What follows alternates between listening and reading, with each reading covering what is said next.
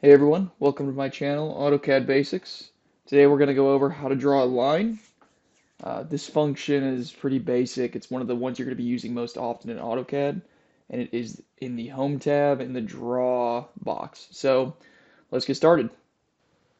Alright everyone, we're going to get started with how to draw a line. And the first thing you're going to do is you're going to find your cursor slash mouse, and you're going to bring it all the way up to the left-hand corner to the line button. Now the line button is under the Home tab in the Draw box.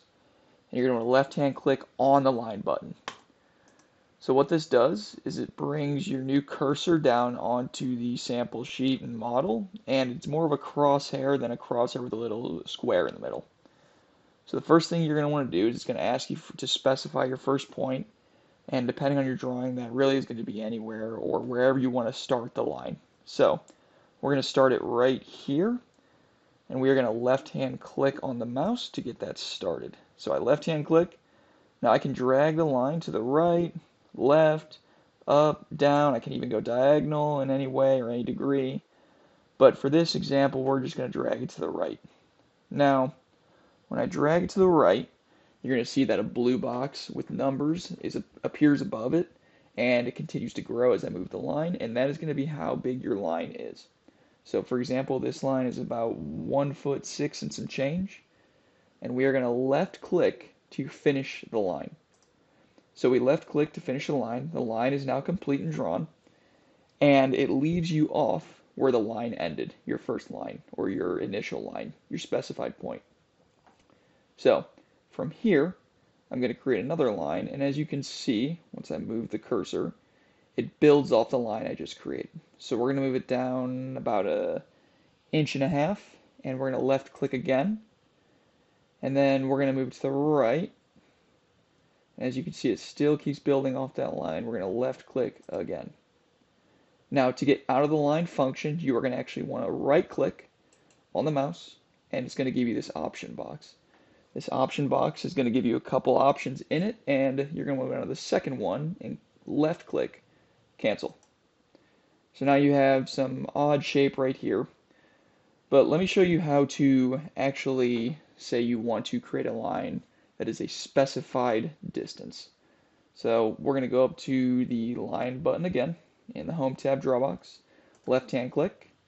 We have your cursor right here, and we're going to specify this point as a starting point right about here. Oop, right. Sorry, line box. Specify this as the right starting point. We're going to go about, let's just say we're going to go 2 foot 5 inches. So right now, with the box and the numbers in there being blue, that means they are able to be edited. So on my keyboard, I'm going to type the 2. I'm going to use the single apostrophe for feet. And then I'm going to type a 5 and use the quotation or double apostrophe, for inches. Once I've typed that in the box, I'm going to click enter on the keyboard. And there we go. So my line right here is 2 foot 5 inches long.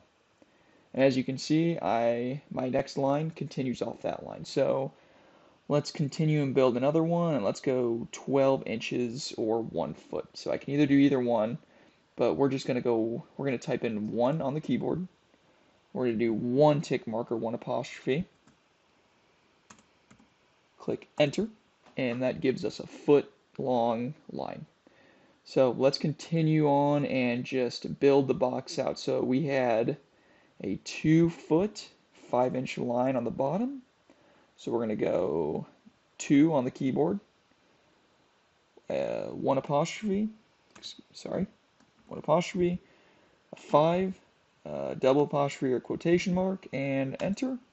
And there we go. The line begins right at the other one. It's the exact same. And then as you can see, when I connect it to the point, it is 1 foot exactly. So we're going to left click again to enter.